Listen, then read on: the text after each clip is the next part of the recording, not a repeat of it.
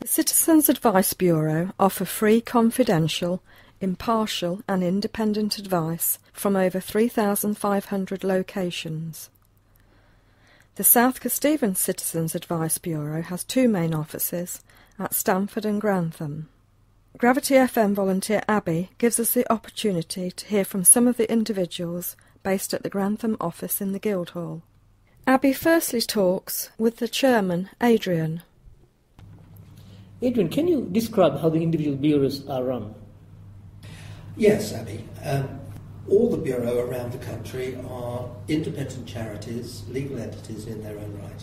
However, they are affiliated to a central organisation, Citizens Advice. The important thing about that is that Citizens Advice as a central organisation is there to ensure quality of the service that we deliver to clients. We're audited every 3 years, and we have to comply with what's known as a membership scheme, which establishes the standards which our staff and volunteers, and indeed the trustee board, have to adhere to. That's hugely important. The central organisation is also there to establish things, for example, like training. Our volunteers, which deliver our generalist advice service, are highly trained. They're volunteers, but they're highly trained individuals. And what is important is that if a client goes into a bureau in Scunthorpe, say, or in Lincoln, or in Grantham or Stamford, they receive exactly the same kind of service. When a client comes through the door to see us, we do not know what issues that they will be bringing to us. And it is usually the case that they will come with a whole range of issues and problems that they're facing in their life at that time. It may be debt, it may be relationships, it may be about housing, it may be about employment, it may be about welfare benefits. Usually it's a combination of those things. Clients will be seen by a generalist advisor to start off with, who will help them talk through their problems. And the volunteer at that stage will then determine what should be the next step, which is whether they can be helped there and then, whether what they need is information that can be provided to them and satisfy their requirement there and then, or whether they need to come back for an appointment, for a further in-depth interview, in-depth advice, or whether in fact they need really specialist. One of the things like debt management, of course, that's a specialist subject area. Mm-hmm. So the volunteers always see clients when they come in and then determine how we would help them going forward. Finally, Adrian, what would you say the future holds for CAB? I would say, Abby, that we are going to see an increase in demand for our services. If you look back over the past 2 years, we have seen an increase of 22% in the number of clients coming to use our services. That is likely to increase. Second, I would say that there is going to be pressure on funding. No question about that. I have said that part of our funding comes from the local council, who have been extremely generous to us in the past, and we have an extremely good relationship with South Kesteven District Council. But they are facing significant cuts under the government's austerity plan, and it is a possibility that those cuts may affect us as well. So we need to diversify our funding, and we're looking now at increasing the funding that we get, for example, from corporations in the district. Thank you very much for your time, Adrian, and I'm now looking forward to talk to your manager at Grantham CAB and some of your volunteers. I'm with Sarah, the Advice Services Manager at Grantham CAB. Sarah, can you briefly tell me what CAB does? Okay. Well, CAB has two aims. Basically, we provide solutions to clients' problems, so we'll help them with any issues that they're having a problem with. But also we campaign to make changes. So where we identify injustice or bad practice, we will, campaign to change that so that clients now and in the future don't continue to suffer from that bad practice or injustice. So what are the most common problems clients come to CAB with? The most work that we get really is around welfare benefits, very closely followed by debt. And we've also seen increases in employment inquiries and housing inquiries as a result of the economic downturn. People are losing their jobs are less secure, people are getting into problems with their rent and their mortgage, etc. And obviously we've seen high levels of personal debt. We've had quite a lot of changes this year that came into effect from April from the Welfare Reform Act. Things like spare room subsidy, otherwise known as the bedroom tax, changes to council tax support, the loss of the crisis loan system, more sort of localised welfare. Those sorts of things are already impacting on our clients. The biggest change that hasn't yet been implemented, but we expect to come online at some point during the next year, is the introduction of universal credit, which should be rolled out nationally, we expect, some point during 2014. Universal credit is amalgamating 6 current benefits, creating a system where claimants will get one payment of all of their benefits, which will include their housing costs. And the biggest change really is that it will be paid monthly. And we can kind of see as a Citizens Advice Bureau the problems that will bring to our clients already struggling to manage on fortnightly payments. Having to make your money last for a month is going to be a challenge for some people. So how do you deliver your services to our community? We have a drop-in service. It's we deliver mainly face-to-face advice. We do provide information over the telephone through a sort of advice line, which is a project shared with other bureaus across the county. But as I said, most of our work is face-to-face. It is a drop-in.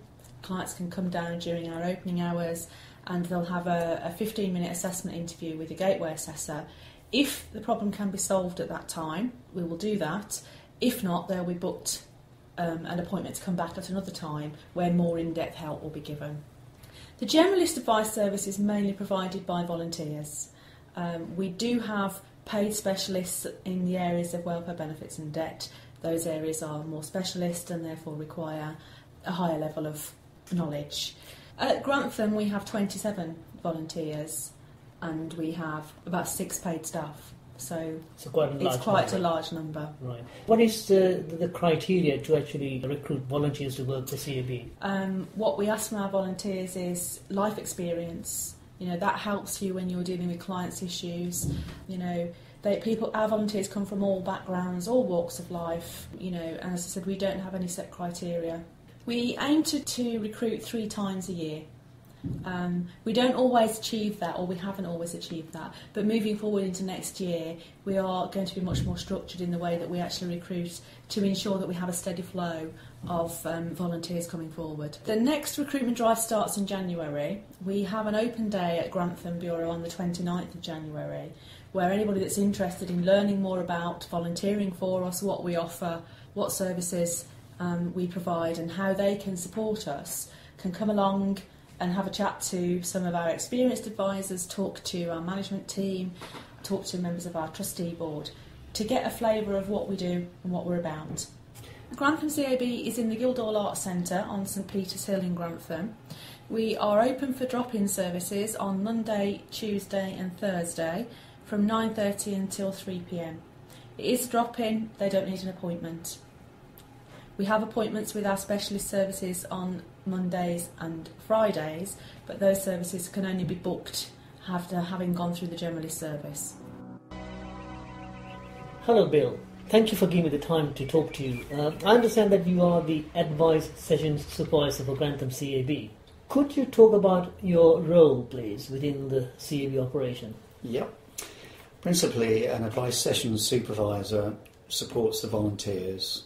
We have 3 types of volunteers. We have volunteers who man reception, volunteers who do what we call gateway assessments, which are short diagnostic interviews, and then generalist advisors who conduct more full interviews for clients. I work part-time, that's 3 days a week, a Monday, a Tuesday and a Thursday. And principally all that time is spent supporting the volunteers. Have you been affected by the new bedroom tax, and are you getting clients to CAB seeking help as a result of that? I would have to run off a report to see exactly. It's a bit early to tell.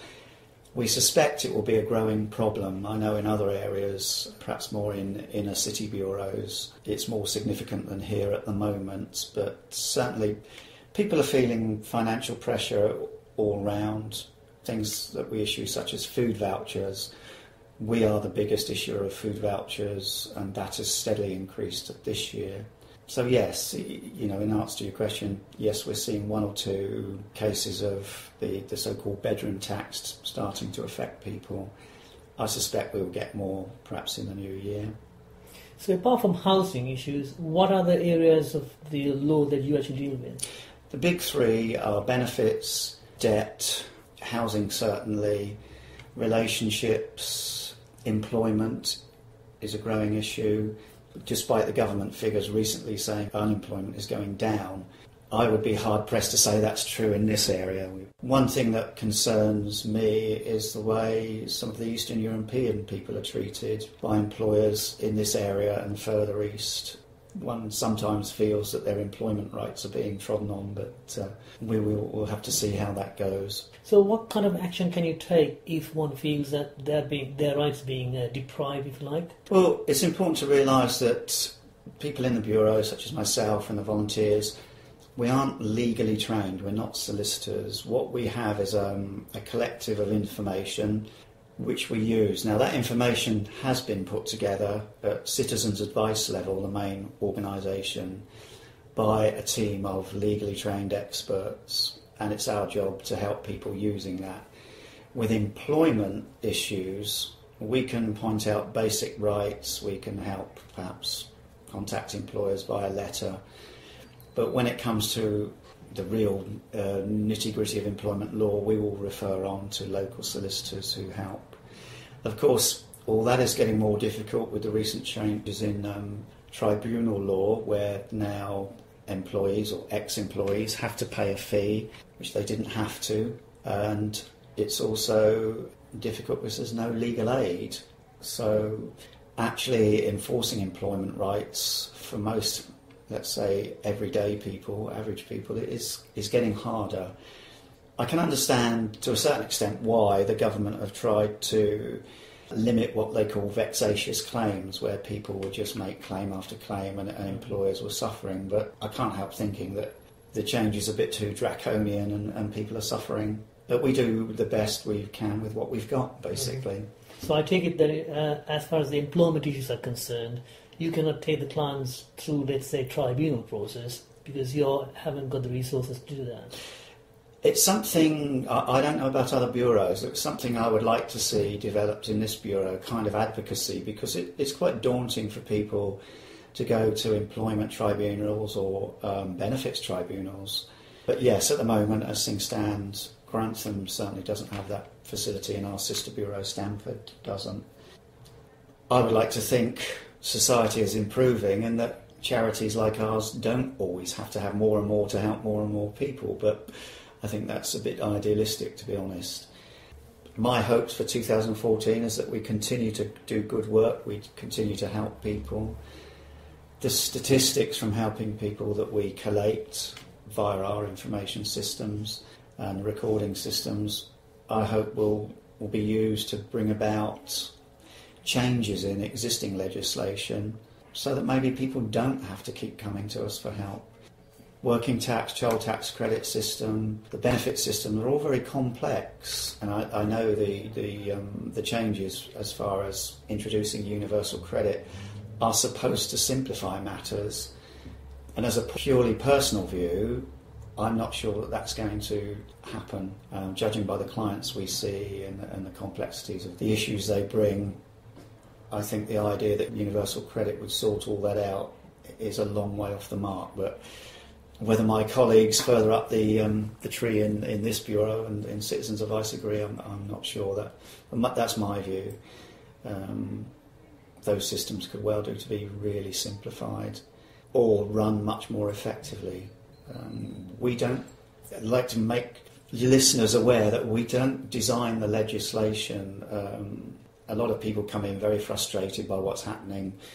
Our poor advisors tend to get it in the neck But as I point out, we don't design the legislation. We're just here picking up the bits and pieces and trying to help people sort it out. And from that point of view, I think we do reasonably well. I can see that it's a very difficult area to obviously deal with, isn't it? It is. Yeah. We're actually having an open day on January the 29th. Yeah, January the 29th, where we're asking people to drop in on an informal basis. We show them the Bureau, we give them a broad perception of what they might be volunteering for, and those who are interested we give an application pack to. Then we do formal interviews, and we take a group maybe of 6 or 8 people and put them through the training process.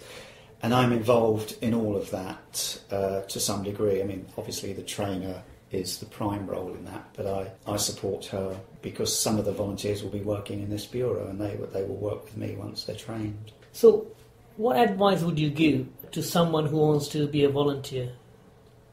Come along and see us. Mm-hmm. Obviously, in a working day, I can't just drop everything and discuss it with people then and there. So what we would do is the receptionist will take the person's details, we will contact them, hopefully they would come along to an open day. We have to have set open days because our training has to be done in blocks to fit in with the Bureau. So anyone who kind of comes after the next open day would have to wait unless we have some immediate needs. And can I throw in there, if anyone listening is really interested in IT, it would be very handy if you wanted to volunteer here to help with our IT. So yeah, to answer your question, we give them a perception of what the Bureau does. I think it's true to say that most people don't actually realise what it's like till they start working here. There's a lot of information, a lot of stuff to take in, and handling the public, you have to be suited to doing that. It can be very rewarding, but it can be very trying too. Okay, Bill, thank you very much for your time. You have given me a fascinating insight into your role and the important part the volunteers play. Thank you for your time. I'm with Tom, a practicing solicitor who works for the CAB office in Grantham. Tom, can you describe what exactly you do on behalf of CAB and the areas of the law that you are specialised in? Well, as to the area of law, the only thing I do for Citizens Advice is housing-related stuff. And I'm particularly employed under a contract which allows the Citizens Advice Bureau to provide what's called a housing court desk in the county court that sits up Harlaxton Road and meets normally once a fortnight. So, to outline my day on a typical Monday, I go in, meet the usher, set up an interview room where I can actually meet people quietly and away from the hustle and bustle of the main waiting room area. And I normally then get a chance before people arrive to go through the court list and find out how many familiar names there are, people that I will have met before, and how many people are going to be complete strangers to me on the day. And then, as they arrive, I attempt to get the story out of them very quickly and decide what we're actually going to do to be able to get the special problem that day solved, or at least on a way to being solved. Can you act for any client that walks into the courtroom? Oh, I can act for absolutely anyone as long as it's a matter that relates to housing. In other words, rent arrears, potential eviction, even when they've got a warrant for the bailiffs to come in, it's still not too late to make an application to suspend that warrant and see whether we can work out another solution that's going to enable the client to keep that house. Is the legal advice that you offer at the court days, is it free? All the advice that Citizens Advice give from any of its offices is always free. We're a charity. We exist through mostly donations, but actually as well through some bits of funding through councils. But specifically, all the advice we give is free. Once we've given someone advice, when they follow it out, they may well need to pay out court fees for particular court applications, and they'll certainly end up having to pay whatever the debts are that have got them into the position they're in. But no, the advice we give is absolutely free. Well, that's good. So what kind of clients, issues or problems that you come across when you're at the court desk? We deal typically with the results of clients who may have allowed themselves to get into debt and have simply got their priorities wrong. And I think that's probably the phrase that comes up most often for me, the difference between a priority debt and a non-priority. Priority debts are the ones that can lose you your house, get the gas switched off, stop your water supply, or end up having you go to prison. So basically, any of those we can pick up and we can help with.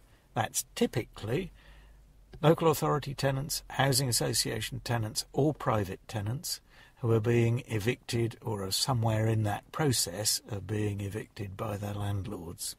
But we also deal with people who've got to the end of the road on a mortgage that they can't afford, and we're also able very often to assist with those.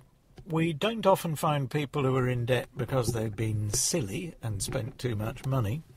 We usually find that circumstances have changed, and the typical scenarios are somebody's job was paying them a fantastic amount of money and they've lost it, that somebody's job was paying them for phenomenal hours and they've had their hours cut, or that a family situation has changed. Either someone has got very ill or a partnership has fallen apart, and for one reason or another the regular routine of keeping on top of the bills and keeping the money paid that's needed has actually broken down.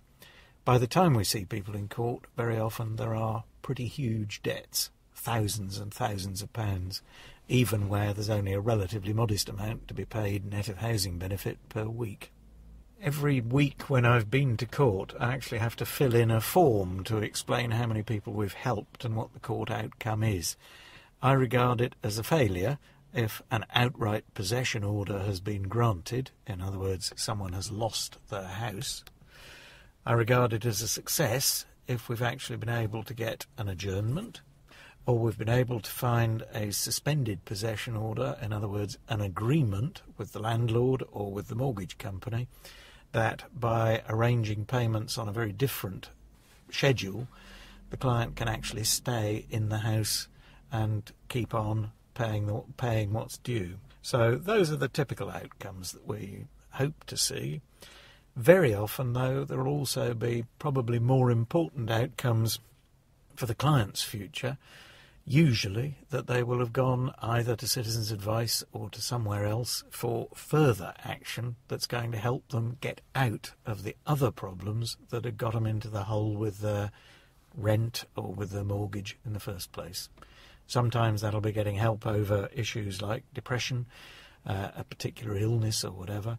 Sometimes that'll simply be taking one of the options that's available through Citizens Advice, doing something like a debt relief order or even a bankruptcy, so that they can actually wipe the slate clean and start fresh without debt.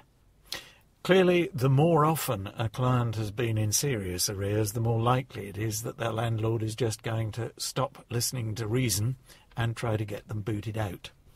Council is probably the most socially responsible landlord that we routinely deal with, and I have to say they are very reasonable and very lenient.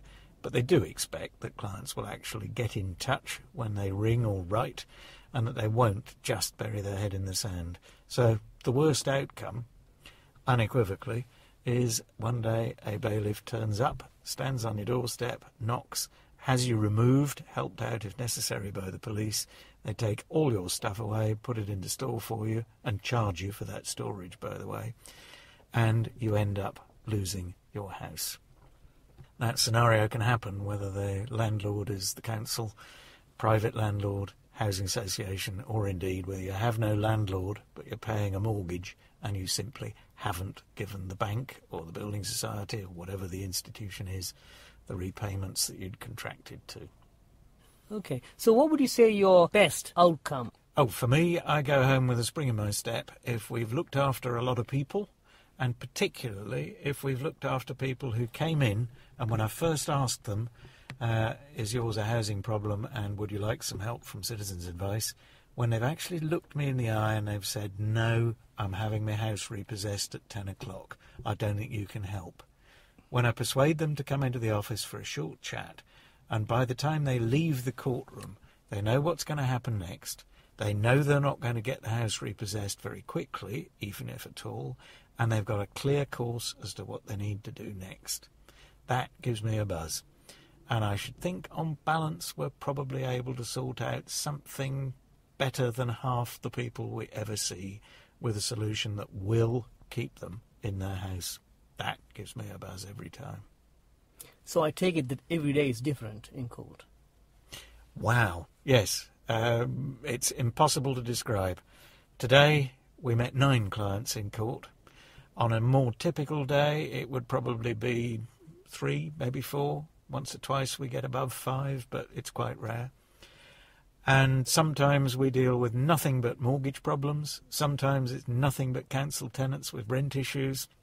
And on a day like today, we've had a right across the spectrum, mix of just about everybody. And it's also a strange thing to say. A courtroom's a place where people normally feel pretty traumatised, pretty out of place and unhappy. It's actually quite nice meeting people, as one of the guys we met today, who'd actually come back for a 6-month review, and who was able to tell the judge, with beaming smile and pride in his face, that he'd paid every month on the button the mortgage that he was due, and he'd actually been able to put a bit more over and above that back to the mortgage company. Does you good to go away after It makes you feel like good. It does. And you feel happy that you've done a good day's work. You know you have. Excellent. Tom, thank you very much for the interview. Thank you. Thank you. I'm with Amy, the CAB's debt specialist. Can you tell us what you do? Yeah, I've been at the Bureau for nearly 3 years now. I'm the money advice caseworker. If anybody finds that they are in financial difficulty, then if they make an appointment at the Bureau, what we do is we go through a list of who their creditors are. We look at whether they're a priority or a non-priority creditor. We look at their income, they're maximising it, their expenditure, what outgoings they have, where we can help reduce them. We would look at putting a budgeting plan together where the client would see what is going in and out, as sometimes it's hard to see from a bank statement. We would then, from that information, look at the options which are available to them, so the advice would be tailored to their circumstances. Mm-hmm. We would look at whether or not it was possible to make repayments to their creditors, so we would look at if they had an available surplus. We could look at making payments directly to creditors and helping people do that, or we could look at referring them to a free debt management company who would then proceed with giving them advice. Alternatively, we could look at other options. There's an IVA, which is a form of insolvency, but it is one which you make repayments during. There then is bankruptcy, or we do assess people's eligibility for a debt relief order. There's no cost to receive advice from the Bureau. All the advice is free of charge. I'm with Steve from CAB office, and I understand that, Steve, you also run the food bank in Grantham. My role in the food bank in Grantham is as the chairman of the trustee board. So, like trustees in the CAB, we're interested in strategic development and things like that, and making sure that the food bank will still be there next year. We have a paid coordinator that looks after it, but otherwise all the people that work there are volunteer, people that collect the food, the people that put it in the warehouse and sort it, the people that distribute the food and greet clients when they come in. They're all volunteers. So in many respects it's a very similar organisation to the CAB. As I say, the role of the trustee board is to make sure there's sufficient finance, that the processes run properly. We are affiliated to the Trussell Trust, so we're part of the National Food Bank Network, so that provides us with a mechanism for recording the food bank vouchers, so we know very precisely how much food is used and how many clients we see, and we try and collect the reasons why clients are in difficulties, which is why we get volunteers to fill those forms in. The other thing that the Trussell Trust provide is an audit of a process audit, again very similar to the CAB process audit, to make sure that we're doing things properly and that clients are dealt with in an appropriate manner. Mm-hmm. The food banks are there to help people through a crisis. Mm-hmm. They're not there to help people sustain an undesirable lifestyle. There is an organisation within Grantham, Grantham Passage, which provides a hot meal for homeless people or pseudo-homeless people every day. We're trying to prevent people who are in financial difficulties due to benefit delays or changes of benefit or loss of income from actually becoming homeless and certainly becoming, not being able to put food on the table. More and more, of course, there are people that are actually in employment that have to choose between heating the house and eating. So we support some of those. But it's not an organisation that's there to keep people in food on a long-term basis. It's there to help them through a crisis and to make sure that somebody's dealing with that crisis. Mm-hmm. We also signpost people towards money advice services so that they can perhaps avoid getting into difficulty. I'm now with one of the volunteers, Cara. Please tell me, Cara, why you joined as a volunteer and what you get out of it. I joined the CAB this summer. I'm actually a law student at the University of Nottingham, and I thought it'd be a good idea to have some experience working with clients, and I thought what better way to do it than to be helping the community. Excellent. So how much training have you had so far? Since August I began training, so maybe 5 months training, and it's been ongoing training. I'm still undergoing training now, really. It kind of goes alongside what I'm doing in Bureau. Excellent. So obviously you are at an advantage because you are a law student. Does help. So what qualities do you think that you need to become a volunteer for CAB? To be friendly and open-minded, and to understand that you get people coming in from all walks of life, from many different areas. You get all sorts of people who just need somebody to help them. So it's definitely, you just need an open mind. And would you say that you're happy to recommend others who want to volunteer for CAB? Yeah, definitely. I think it's really good. I think it's really useful service, and I think that it's fun, and you get a good sense of you're doing something good for the community. Good. Well, thank you very much, Cara, for your interview. Thank you very much. I'm with Bruce, another volunteer from CAB. Could you tell me, please, Bruce, how long you've been with CAB now? I joined 4 years ago, no, nearly 5 years ago, actually, just shortly after I retired. So you have plenty of experience? I have, yes, yes. What made you join CAB? I just feel that it's important that, having retired and worked and, to be honest, not done much in the voluntary sector, that I ought to see if I could put something back into society. So I do work with CAB and quite a number of other little charities in the village where I live. Mm-hmm. So I think that's important to do for me. So what qualities do you think that you need to become a volunteer? Qualities you need, I mean, when you do the training, obviously you're taught not to be judgmental, the aspects of political correctness, but I think you need an element of being a caring person and listening, and also at the same time trying to get information out of people who at times are confused and worried, and you can't necessarily always get to the bottom of what the real problem is. So I think it's sympathetic, at times firm, because you have to be sometimes.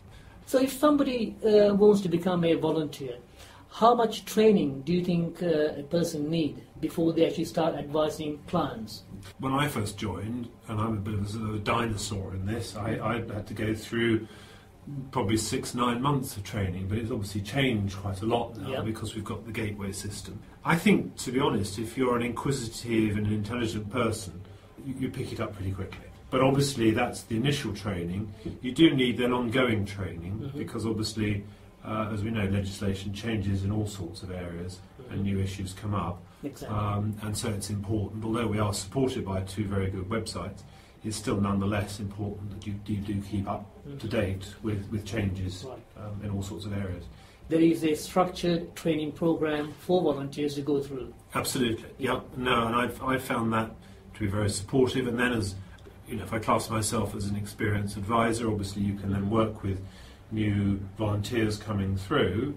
And at the end of the day, it isn't for everybody. Some people may feel that it's not for them for various reasons, which is absolutely fine. I think if we could get 100% through in terms of all the volunteers, that would probably be unrealistic, because there are pressures and concerns and worries associated with the job, and it's not necessarily always for everybody. What kind of advice do you offer to your clients? It can be absolutely anything. I mean, obviously, because I've got experience, I can take on clients who come in for an hour. So there, you've usually had a chance to be able to research their problems in advance, and so you're giving targeted advice, which we may be able to deal with then, or we may need to send them on to third parties, or indeed to the specialist advisors in terms of debt and benefits that we've got. If we're just seeing clients who come in on a drop-in basis, it's a bit like being the GP, really. You don't know what the issue is going to be, and often you're able to help the client, because that's what we're here to do initially, is to enable them to help themselves if they can do. If they can't, or because the issues are very complex, then obviously they'll come back for a further appointment, either with ourselves or with a specialist advisor. You mentioned that sometimes you come across clients with complex issues. So in that scenario, if you're not able to offer the service, the kind of service the client is expecting or should have, would you recommend or suggest local solicitors that you work with? Absolutely, yeah. And we've got a panel, but obviously we don't recommend individual ones. I think it's wrong to do that. But yes, there are fairly complex issues, but specifically when you get into employment issues or family-related issues in terms of marital breakdown or partnership breakdown, obviously legal advice, and also in terms of some contracts, you need more detailed legal advice. Because at the end of the day, we are very much generalists. Although we've got a good depth of knowledge, we do know when we reach our limits. What is the client's perception of, then getting advice from you? I would like to think that most clients see us as being extremely helpful. I mean, a lot of clients go out thanking you very much, shaking hands and being very grateful. There are some clients who, unfortunately, we're not able to help because we're not able to meet their expectations. Not that that's our fault, it's just that the system somewhere down the line, they're not able to achieve what they want to. That's disappointing in a way, but nonetheless, if they're dealing with legislation or benefits, for example, which they're not able to receive, then there's not a lot we can do about it. But I think the measure of success of citizens' advice, it has much more of a national profile than it ever had when I first joined 5 years ago, and I think Grantham in particular has a very good reputation, and that can be measured really by the number of people who consistently come through the doors every day. To become a volunteer, you don't have to be from a specific class background. I think anybody can be a volunteer. Excellent. I think there is a tendency for people who are retired, because obviously they've got the time, but I think that it's important that there is a wide cross-section of volunteers, because again, our clients come at us with lots of different issues and lots of different backgrounds, and whilst it's not necessarily our role to be able to empathise all the time, but nonetheless we've got to be sympathetic and to have an appreciation of the problems that they're facing. I mean, like you said, with Grantham is a very diverse community, and I'm assuming that to cater for the Eastern European community, you also have got suitable people to advise. Yes, I mean there is a phone advice line where Eastern Europeans can phone in. We've also got our own advisor who comes down from our Lincoln office who speaks a number of East European languages. And of course quite a number of the government agencies with whom you have to have contact at times on behalf of clients do have interpreters for all languages from around the world. It's amazing, in fact, how multicultural Grantham is. It's predominantly a white ethnic background, but within that there are a huge number of EU citizens, and it's important that we can offer them as good a service as we can to everybody. So how many days would you say CAB is actually open to the public? Well, it's open to the public for 3 days a week, Monday, Tuesday, Thursday, on a drop-in basis or an appointment basis. Yeah. But obviously we have full-time paid advisors who are here on a Wednesday and a Friday. Excellent. And how many days do you volunteer? I volunteer for 1 day on a Thursday. 1 day a week I find fulfilling and tiring. It's quite humbling, actually, to be able to help people who have considerable difficulties, who aren't able to help themselves. I get an enormous degree of satisfaction out of being able to help people. I think it's great. And you would certainly recommend others to volunteer? I would do, because I think obviously you get quite a lot of benefits out of it personally, and I think there is an excellent team of volunteers who you work with and who sit and share experiences and problems with. And there is a very good support group, both from the professional management and from the paid workers. So I think it's great. Excellent. Thank you very much, Bruce, for your insight. I'm now actually with another volunteer of CAB, Tracy, and Tracy has actually kindly offered her time to talk to us and tell us her experience as a volunteer for the past 2 years. So can you tell me why you joined CAB? I decided to take a career break to look after my son, but I didn't want my brain to become inactive. Although I had experience in dealing with employment-related issues from my previous career, I was interested in learning more about the other areas of advice that the CAB specialise in, such as housing and debt and benefits. I knew nothing about these areas before. And what would you say are the most common problems that you face on a given day? Clients' problems vary on a day-to-day basis. 1 minute, for example, you can be dealing with someone with a debt issue, and the next you can be helping someone who's homeless and has no bed for the night, so it's really very varied. And how much training have you had since you joined CAB? Well, initial training takes 1 morning a week, which lasts for a year. Once you've actually gone through that period, you're seeing clients throughout that time as well, which helps. It's not all just training, it's a very varied schedule. But then after that, the training and support is available as and when you need it. I understand that you have 2 different types of giving advice, for example, gateway and a full interview. Could you just explain on that, please? Well, a gateway appointment is offered to people that walk in from the street, so they just walk in cold. Our aim is to offer everybody a 10-minute initial appointment. The reason why we do that is because we can often get through a lot of inquiries in a short space of time. Some inquiries can be dealt with in 10 minutes quite effectively, others can't and therefore need a longer appointment, which is what we call a full appointment, which would last for an hour. And that gives us the opportunity to really delve into people's inquiries so that we can best serve them. And what are the kind of qualities that you need to become a volunteer? I think really to be a CAB volunteer, empathy goes a long way, but I think the main one is to have a genuine desire to actually want to help people. As you can imagine, some clients can be very challenging, so patience is also another attribute that's definitely required on a daily basis. Well, in terms of what I get out of it, the main thing has to be the sense of satisfaction that you've helped someone who is in genuine need. The fact that you've helped improve their life or resolve their problems, it stays with you even after you've left the Bureau. It's definitely the most rewarding job that I've ever had. You can see from the vast majority of our clients how grateful they are that they've been able to come to the CAB for our help. It gives you a lovely feeling when you know that you've made a real difference in somebody's lives. Some clients worry about problems more than others, and for those people you can see the sense of relief that you've helped to bring to them by helping them with their problems. So it is so rewarding. I'd urge anybody that's interested to come along and find out more about volunteering.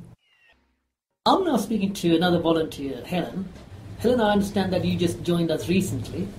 I did, about 6 weeks ago, Abby, and really enjoying it. I'm presently working on reception. The idea, though, is to train to be an advisor, and that's what I'd really like to do, Abby. So you want to be a full advisor, or you just want to be what they call a brief 15-minute initial assessment? Well, I believe you have to work your way through the process, but Yeah. I would like to be a full advisor.